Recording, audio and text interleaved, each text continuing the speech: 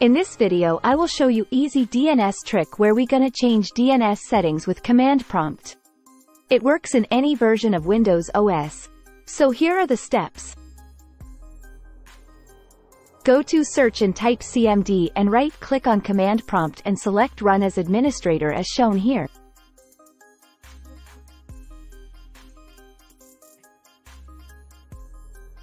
Type netsh and press enter. Next type interface show interface and press enter. This command is used to display information about the physical interfaces on the router. Now we will change DNS for interface Wi-Fi.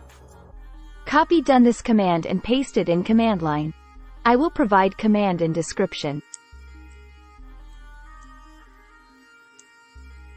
Replace interface name with Wi-Fi and address with the IP address of the DNS server.